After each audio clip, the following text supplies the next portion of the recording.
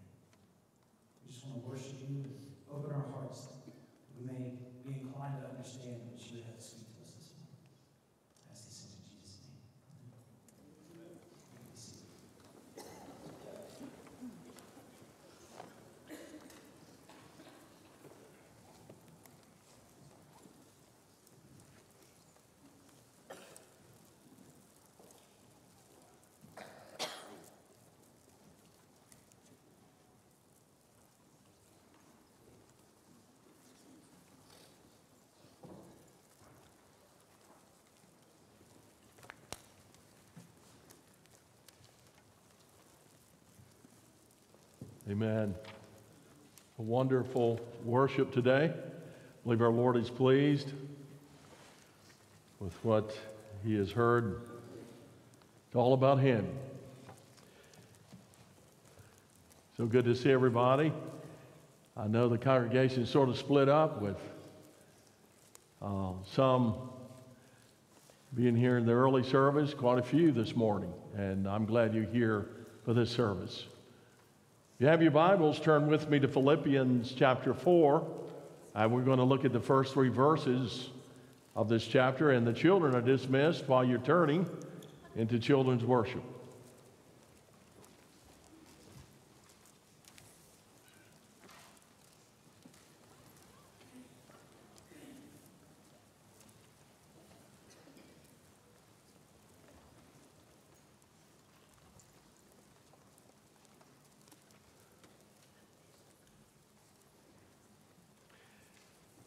I sort of miss the big congregation where you don't hardly have any seats and people are looking for a place to sit. I love that. Of course, most preachers would, but you should have plenty of room this morning. A quarrel disrupts a church of joy. If you've ever been a part of a conflict in a church family, you know how painful it can be. I was in one at 12 years old, and I saw things I will never forget and heard things. Church split. Friends divide when that type thing happens. Competing sides charge the other with being unchristian. These church conflicts bring deep scars into the body of Christ. And our reputation is strained in the community. Our Lord is saddened. And in his high priestly prayer, Jesus even prayed for his followers that we would be one like he and the Father were one. He told his disciples to love one another. In the Sermon on the Mount, Jesus told his listeners that if they were offering their gift at the altar, and they remembered that someone was against them, they were to get up, they were to leave their gift at the altar, and they were to go and reconcile with that brother or sister. So Jesus understood that it is difficult to worship when you're at odds with someone. God doesn't want us to compromise truth. If there's a major reason for a church to split, it's over truth. When a church begins to go liberal and away from the Word, that's the time to really take a stand. But he does desire that we have peace, and he wants us to get along as Christians. And there's a story about 6 men who were stranded on a desert island, and 2 were Jewish, and 2 were Catholic, and 2 were Baptist. And the 2 Jews got together and they founded the Temple Emmanuel on that island. And the 2 Catholics, they established the Church of the Holy Mary. And the 2 Baptists formed 2 Baptist churches. And they got into a squabble over who would use the name First Baptist. That sounds like Baptist, doesn't it, sometime? I think you would agree with me, having studied through the book of Philippians, that the church at Philippi was one of the most pleasing, one of the most pleasant churches in the New Testament. I think, as I have studied the Pauline epistles over the years, that the church at Philippi was one of Paul's favorite churches. All the way through the book of Philippians, as he writes to them, there's that fragrance of love, and you're aware of the fact that every time he even thinks about the church, he even says that his heart is filled with joy. In Philippians chapter 1, verses 3 and 4, the Apostle Paul says, I thank my God upon every remembrance of you, always in every prayer of mine for you, making request always with joy. And so you'll find that type of note all the way through the letter. If there's one word that would characterize the book of Philippians, it would be the word joy. It's a love letter by the Apostle Paul to this wonderful, sweet, precious congregation of believers at Philippi. And when I think of Faith Memorial Baptist Church, I think of joy, the joy that I have experienced over the years. I wouldn't trade it for any congregation I know of. I do have pastor friends that have struggled in church after church, and maybe it's them, I don't know, or maybe it's the congregation or whatever, but I can't say that here. If I had to do it all over again, I would do it with you. How about that, as pastor? For 41 years, you have been my joy and the joy of my family. You are indeed a pleasant fragrance to my life. And that's the atmosphere that the Apostle Paul immersed himself in as he writes this love letter to the church at Philippi. And many people have been attracted into our fellowship and have been won to the faith in the Lord Jesus because of our atmosphere of sweetness and friendliness and love that I pray will always permeate this place.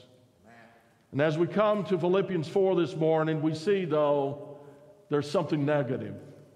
Something negative is affecting the ministry of the Philippian church. There is a problem in the church.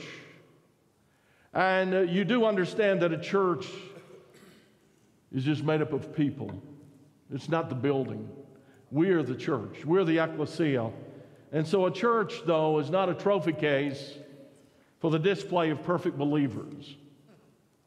It's a hospital for the recovery and for the care of the just born again and saved believers.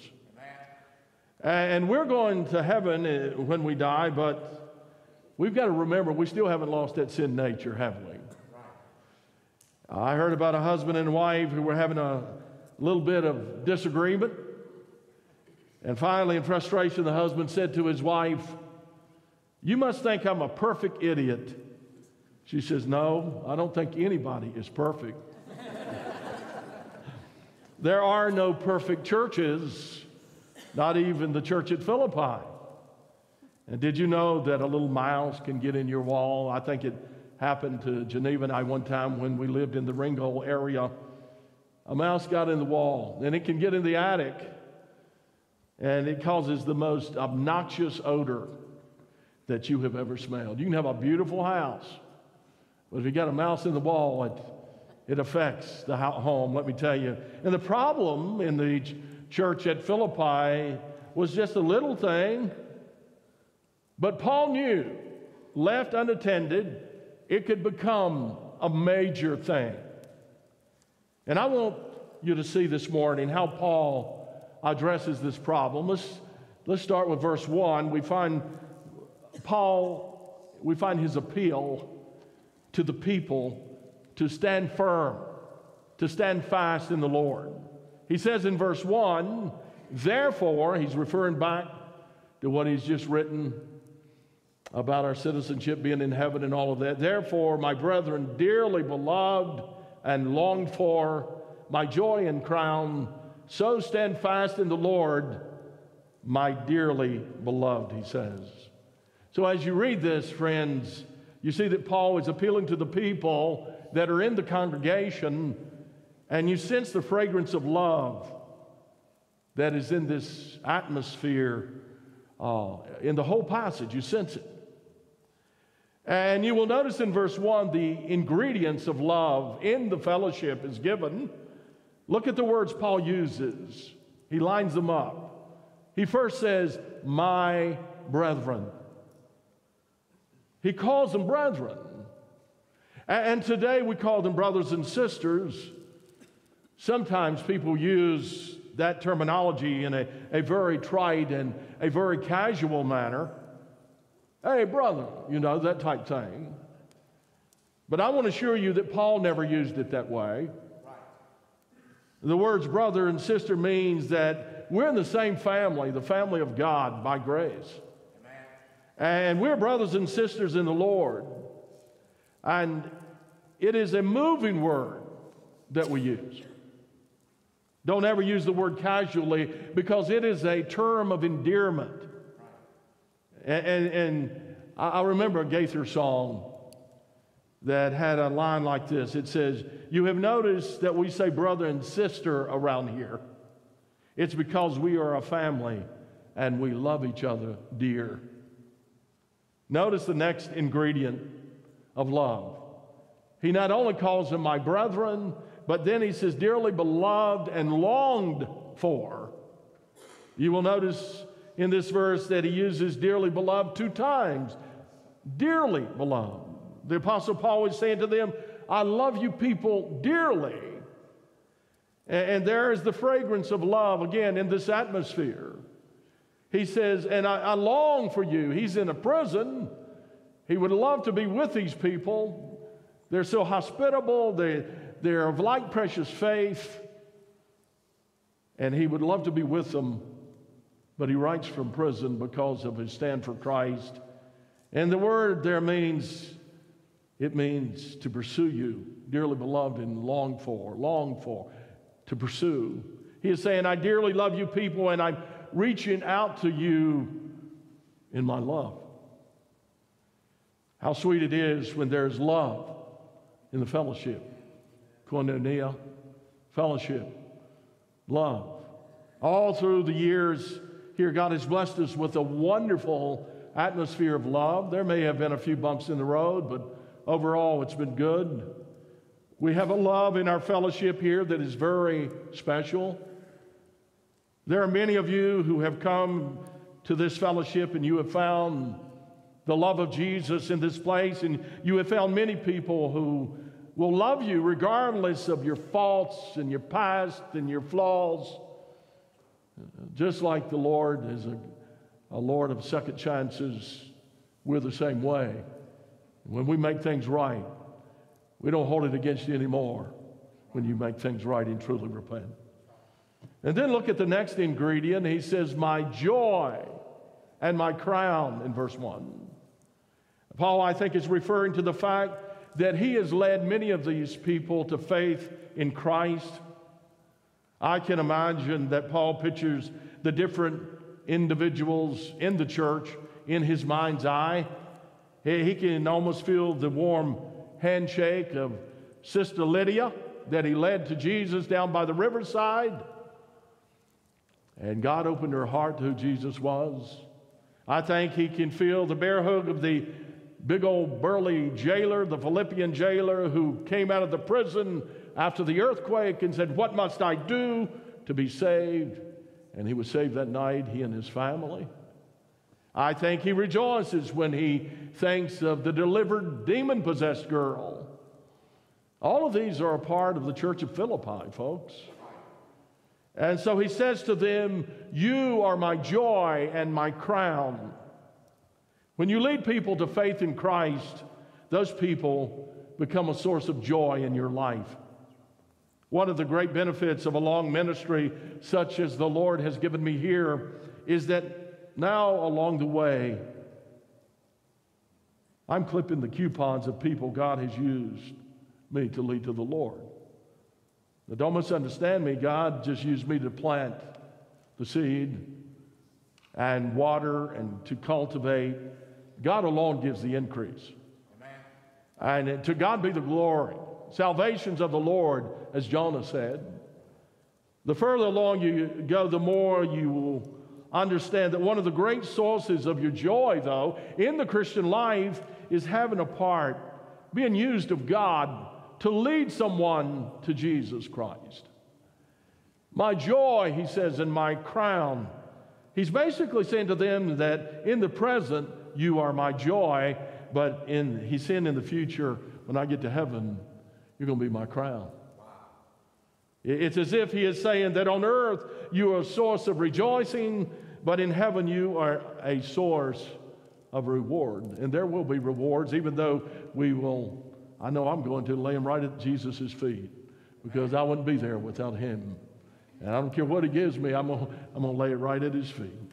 But it seems that Paul sees himself before the judgment seat of Christ, the bema seat of Christ, and the Lord is handing out the crowns of rejoicing for people who have been faithful in sharing the gospel of Christ.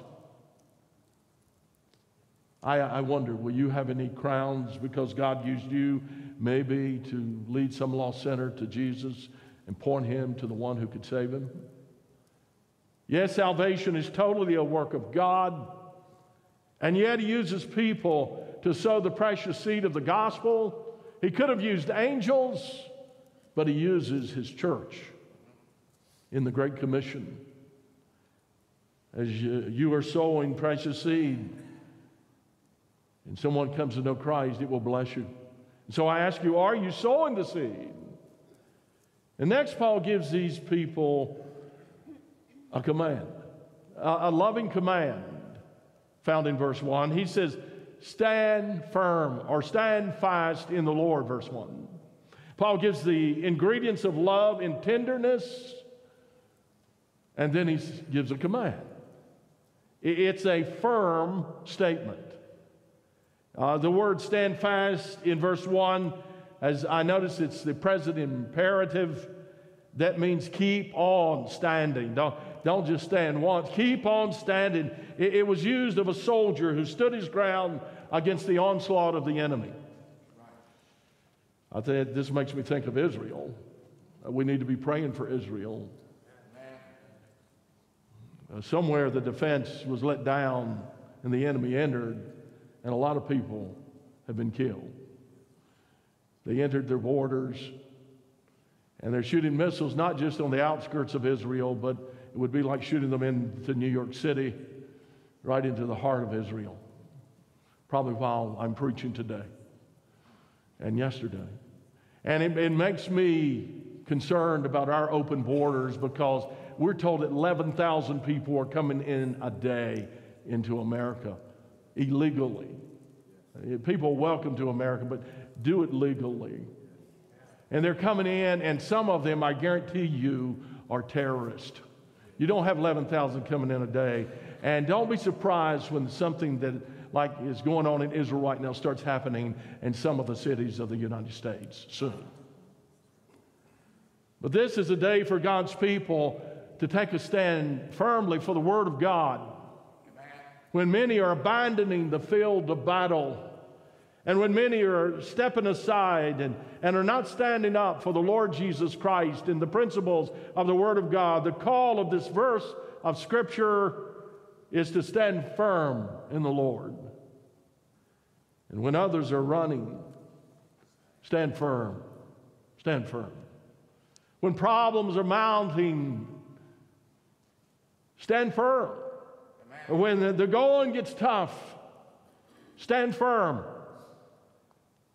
You ask, how do you stand firm, preacher? Well, there's a secret of standing firm given right here. It says stand firm in what? In the Lord. It's just like an old oak tree. Been through many storms. But there is an oak tree, and when the winds beat against that oak tree, the oak tree stands firm. But why does it stand firm? Not because that the oak tree holds onto the soil, but it's because the soil holds the oak tree. The roots of the oak tree. If you are firmly rooted in the Lord and His Word, and if you take a stand in the Lord Jesus, the winds of adversity, when they blow, when the enemies of our culture attack our faith as believers in Christ, we stand firm in the Lord. Stand firm, stand fast. Isn't that a beautiful appeal and command that Paul gives here? He appeals to the people to stand firm in the Lord. But next, here's the problem. Paul's appeal to these two ladies, he appeals to them to resolve their conflict. There's a problem in the church at Philippi. Look at verse 2. I beseech Euodias and beseech Syntyche that they be of the same mind in the Lord. The problem has been hinted at gently along the way as we have studied through the book of Philippians. He has made an appeal, for instance, let this mind be in you. Apparently there was some in the church at Philippi. Maybe the mind of Christ did not seem to be in them. He has talked about the importance so far in these 4 chapters of harmony in the congregation. But now Paul does not dodge the issue. Paul meets the issue head on. He addresses the problem directly. So it makes me think maybe it's been going on a little while and he's had enough and needs to deal with it under inspiration of God. He says in verse 2, I beseech. And then the word beseech is a very, very tender word. It's a word that literally means to call alongside of. There's a problem in the church, and Paul, rather than be dictatorial, becomes very pastoral in the atmosphere. You can just see it in verse 1 as he begins to address them. And he says, I beseech Euodias and Syntyche. Who are they? Well, they're 2 ladies in the church. Ladies. Apparently, when you got these 2 sisters together, the fur would fly. You know what I mean? The fur would fly. And you've got to keep in mind that there are 2 things that Paul says about these 2 ladies that some people just don't see when they read through it. Number 1, they're saved ladies. They're precious ladies. They have tender hearts. But they're saved ladies. You will notice it says in verse 3 that their names are in the book of life. These are saved ladies. And the second thing you've got to know is that they have been of great assistance, a tremendous help to the Apostle Paul on his missionary journeys in the work of the Lord. Not only are they saved ladies, they are serving ladies. They have a heart for the lost. They want to see the gospel spread. So Paul says in verse 3, these women have labored with me, he says, in the gospel. These were good Christian women. These were good-hearted women. And yet they had a falling out. You say, preacher, I didn't know that those kind of things happened in the early church or in the New Testament. Yes, they did. Probably a lot of them that we don't even know about in the early church. A lot of things. The books couldn't contain all that happened, the Bible says. But would you be surprised to know that those kind of things still happen in churches today? Would you be surprised? Born again, saved people have misunderstandings. Their personalities maybe are different. Some people look at things one way. Some people look at things another way. Sometimes there's more than one way to do things, too. But here are 2 good sisters in the church, and they've had a squabble. I want to say, first of all, that I thank God for the women of the church. I'm not picking on the women today. This is what I come to. I got to deal with it. That's what happens when you preach expositionally through a book. You got to deal with what you come to. We have our churches. I thank God for the women in this church. It couldn't function properly without them. We probably have over 150 different positions that women hold in this ministry. But at the same time, our church is a strong men's church. I've been in churches where you'd have 35 women in the choir and 2 men. Men just sitting on the back seats, wouldn't sing. And they'd have a deacon board and 6 ladies and 1 man on the deacon board. We don't have, this is a strong men's church, folks. And that's biblical. That's the way it should be. We should be leaders in the church. We should be leaders in our home. We're not dictators. We should lead in love. Husbands lead in love. I've always believed a woman doesn't mind following a man who leads in love. But that's Bible. But we have strong men leaders in our church, but we are in the debt and gratitude of good, godly women in our fellowship. Thank God for the women of Faith Memorial Baptist Church. Think what women have contributed to the church for the Lord's glory down through the ages. Think about the sons and daughters that have been trained for ministry and for the mission field. Think about the service of women that they have rendered in places where they never got maybe any mention at all for their service to the Lord. I think of my mother, a great help to my dad. I think of my wife. A lot of times our wives, they're sort of in the background, and preachers sometimes can get a lot of credit, and of course we need to give God all the glory. But sometimes our wives, without a good wife, I would never have been able to accomplish some of the things that God has used me to accomplish. Amen. But think about the service women have rendered. Think about the songs that women have written. Women like Fanny Crosby. Think about the prayers which the women of this congregation have offered up to the Lord. I've got a nucleus of women in this church that tell me they pray for me every day. You don't know what that means to, and pray for our staff every day. Pray for us. I had the ladies that went out this morning and said, "Preacher, I pray for you every day. I pray for the staff every day." And that means the world. Think about the service in so many areas that women serve in this ministry.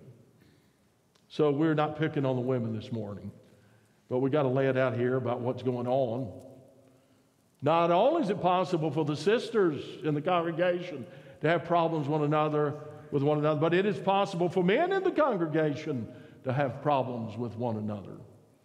Somebody, you don't like the way they do things, maybe they're come across wrong, hurt your feelings a little bit, and you get out of everything. See, it's even possible for deacons and choir members to have problems with one another. Right. Well, we don't know just exactly what happened here. Paul doesn't go into the details of the problem that was going on here. He doesn't say who's right in the situation. I don't know who was right. Maybe both of them were wrong. I heard about two ladies on the train. They got into a squabble about the windows on the train. One of them said, "If you don't lower that window, I'm going to die of pneumonia."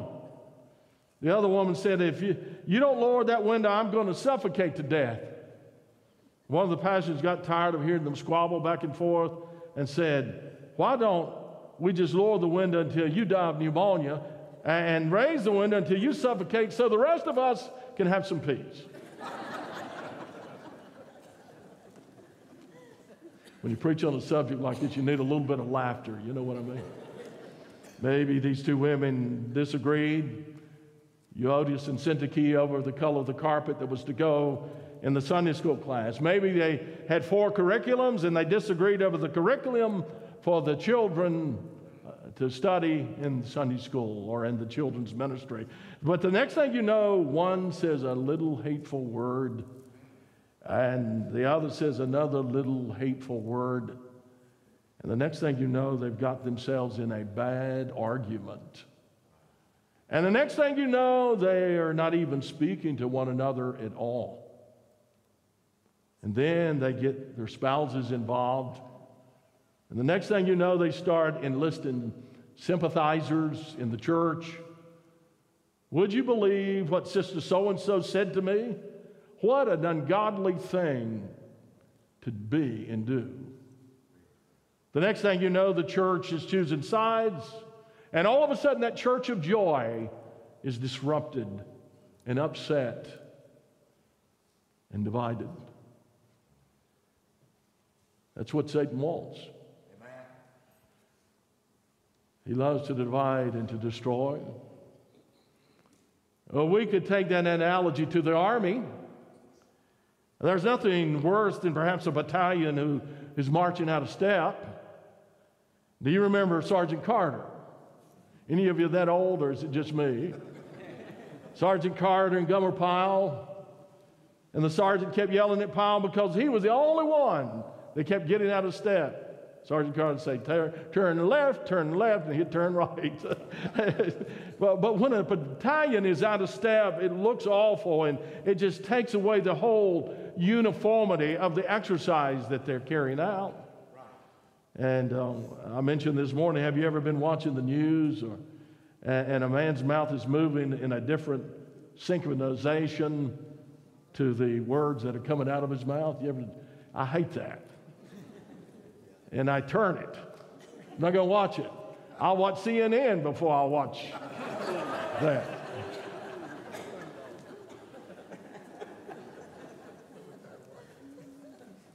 In those two analogies, we could say this, that to enjoy these experiences, there has to be harmony, right? And in a church, if there's to be joy, there has to be harmony. And sometimes it doesn't take very much to disrupt the harmony. Things have to be working together if we're going to glorify God. And disharmony was going on now in this church of joy called Philippi. It has reached the point where Paul deals with it. And he not only deals with it, he calls names. You got to realize, get the picture here.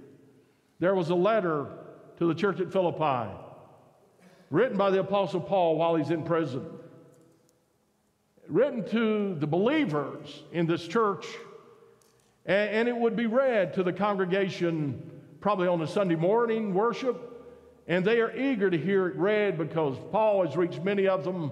They love the Apostle Paul, and so they're eager to hear from him how he's doing, and they're reading through this letter, and then all of a sudden, like a bolt of lightning out of nowhere, Paul says in verse 2, I beseech Euodias, and I beseech Syntyche, that they be of the same mind in the Lord. Apparently, they're not in the same mind, or he wouldn't be dealing with this. A problem is going on. So he calls out their names, and there they sat. If I called out your name this morning because you were into it with somebody, would that bother you a little? You know, he says, Euodias, and she just almost swallows her tongue. And he says, Syntyche, and she bursts into tears. She seems to know where he's going. Paul probably never took a course on how to win friends and influence people. Can you imagine the tension in the air that day at church when he calls these sisters by name? But let me ask you a question. May I ask you a question? Is there some little squabble going on between you and some other believer in the fellowship? Is there somebody you won't even speak to at church, or you won't speak to in the choir, or you won't speak to in the youth group? Is there somebody you just want to avoid? You shun them at all costs? Can you imagine how it was when people got to heaven and they're introducing folks in heaven, and there are the new arrivals in heaven, and the angel Gabriel is introducing folks in heaven, and he says, I want to introduce to you these new arrivals. He says, here's Euodias, and here is Syntyche. And the new arrival, one of them says, Euodias and Syntyche, you're the two ladies that had that big fuss that's mentioned in the Bible. Wouldn't that be awful? How would you like to be introduced in heaven as getting your name in the Bible because you had a fuss with another believer? Notice what he says, I beseech Euodias, I beseech Syntyche, that they be of the same mind in the Lord. He's saying, settle your differences. He's saying, get on the same page. And that doesn't mean that they always have to agree on every point. I mean, maybe my deacons and I, or the pastors, that we maybe don't agree on every point when you work together for years. But if they've got a better idea, I want to hear it. And if it's better than mine, I'll get right on the boat with them on the idea.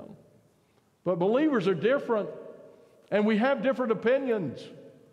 It doesn't mean that you have to agree together on dress or agree on diet or to agree on your cooking ideas or what you're going to do in the church on everything. But it does mean that you all agree that the most important thing in a church is to reach people with the gospel of Jesus Christ and to be sure that nothing is done to harm the unity and the ministry and the testimony of the church. Amen. Nothing.